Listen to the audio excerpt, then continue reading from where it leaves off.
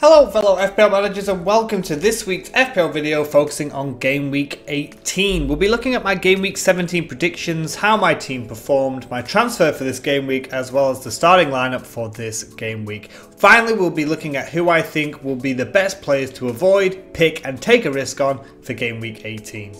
As for my Game Week 17 predictions, it was 1 out of 3 this week. Lukaku was again the right player to avoid, where his Manchester United record against top 6 sides now stands at 1 goal in 15 games. And this week he picked up a single point as Liverpool were dominating Manchester United at Anfield. Again, Aubameyang let me down as not only my player to pick, but also my very own captain, picking up just 2 points against a spirited Saints side. And here's where I must apologise to FPL managers around the world, as this season I honestly think I'm cursed. Players that I've had and sold have done extremely well since leaving my side. In the first few game weeks I had the likes of Sane, Wilson, Salah, Mane, Alexander-Arnold, and in later weeks Shaqiri.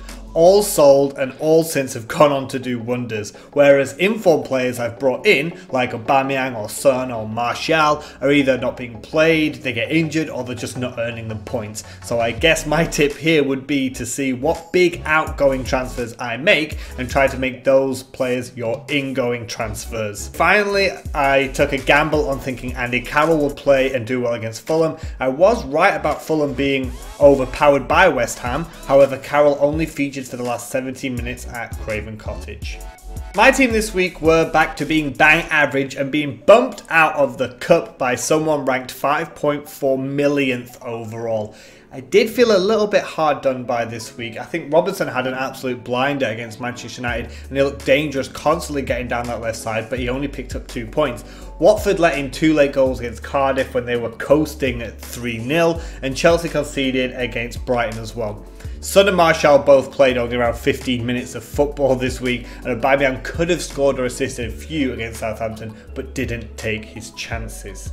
This week's transfer section is a little bit longer than normal because I'm going to be asking for your help. But first of all, this week's transfer itself sees another stepping stone in our building of the squad. Duffy has made way for the now first team playing 3.9 million man at Southampton, Bednarek. So that leaves us with 2.5 million in the bank and my plea for help. Now I've got 3 ideas what to do with the squad now, but please also leave your comments and suggestions below. So first up, I look to overload the midfield by taking out Son and Martial and replacing them with Salah and Torreira. So that gives me 4 great scoring midfielders and an informed Torreira. This could also allow me to play a good 4-5-1, 4-4-2 or 3-5-2 formation, with the squad being quite balanced but still lacking up front when Rondon faces more difficult fixtures. The second idea would be again to replace Son with Torreira, but have Firmino up front in place of Rondon as our Liverpool attacker and Sane in midfield as our City attacker. This would allow a strong 3-5-2 or 4-4-2 formation and gives us a City and Liverpool attacking player. It's always great to have a City and Liverpool attacking player in your FPL side, but any outfield City player in my side always makes me feel anxious due to Pep bingo. Finally, idea number 3 sees us take out an expensive defender, with Alonso making way for someone like David Luiz, Son swapping with Mane and Martial with Sane or even Kevin De Bruyne.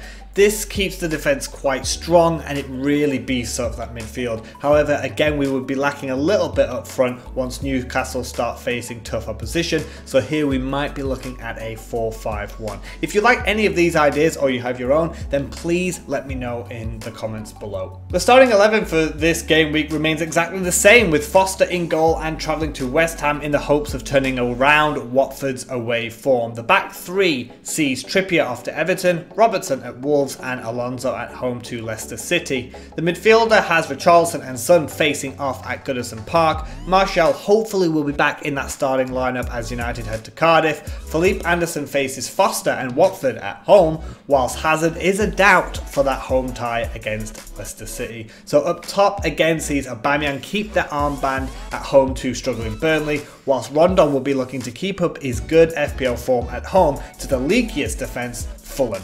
On the bench has Kamara as our first choice, then new man Bednarek away at Huddersfield, and Wan-Bissaka is in last place as Palace head to the champions Manchester City. Now let's take a look towards the predictions for Game Week 18 and let's see who to avoid, pick and take a risk on. So for my play to avoid, I'm going to say Aubameyang. Call it stubbornness, but like I said before, my luck of transferring informed players into my side has been poor, and I think a team like Burnley can always upset Arsenal. There was a funny meme about not backing the early kickoff as well, and Arsenal this week will be the early kickoff.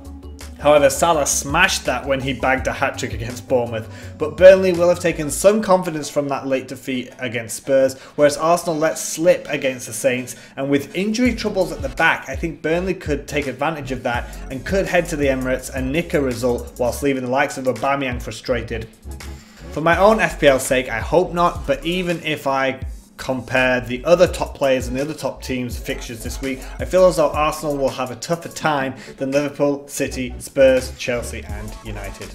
My player pick of the week this week is in-form Raheem Sterling. Many FPL managers would have had their heads in their hands seeing him on that bench against Everton in the previous weekend. However, he still came on and scored in only 24 minutes. It was his first touch that he actually scored with in Game Week 17. Of course, the issue here is, will he play due to the heavy fixture period that we have around Christmas time?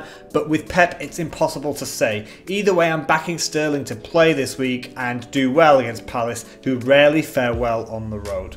The player to take a risk on for me this week has got to be Rondon. People questioned me when I brought him in for 5.7 million in Game Week 13. However, in the last 3 weeks, he scored 9 points, 5 points and 7 points respectively, and I would certainly back the big Venezuelan at home against Fulham, who are the top tier's weakest defence by a country mile.